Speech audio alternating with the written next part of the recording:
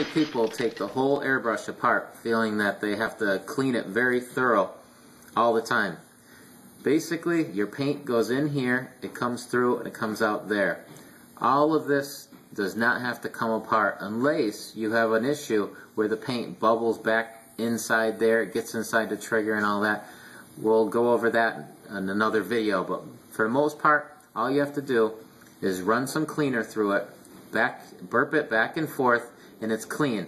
Now, if any time you want to really thoroughly clean it, and any of this paint that's on the outside, see how it sticks on the outside of the gun? Well, it also sticks on the inside of the gun as well. And this right here, just some lacquer gun cleaner, you could take this and you'll see how easy it comes off. Get a little bit on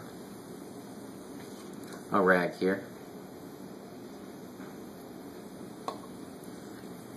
And once you got some dried paint, you'll see how it comes right off, just barely touching it at all, and it'll just clean up the whole airbrush.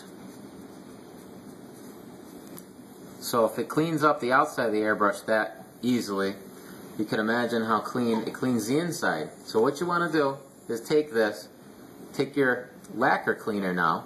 Once your airbrush is all dry, you want to make sure that there's no paint in there, no cleaner in there, no water, no nothing, because they don't mix very well.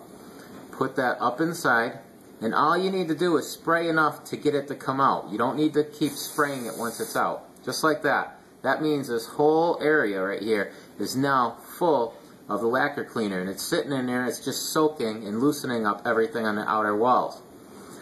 Take and just put your finger over the front, push down and pull back a little bit and just burp it. And you'll see, can you see inside the bottle there? The little particles and all that stuff, that was all stuck on the inside wall, which eventually would have came off and clogged up your airbrush. Run it forward again, burp it back again,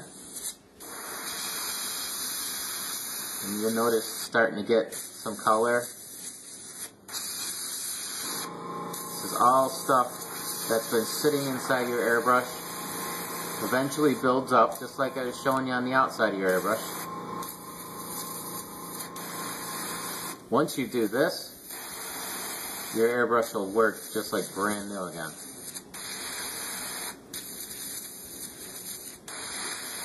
Now this airbrush just a couple of minutes ago was very clean, nothing was coming out, but you don't see the stuff that's on the inside walls. Look at that. Can you see all that?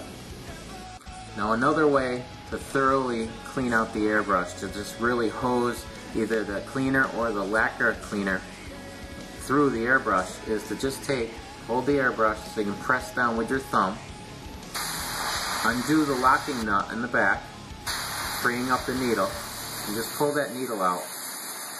This allows a full flow of cleaner to just hose right through there and just pull out any large particles that got freed up or anything like that.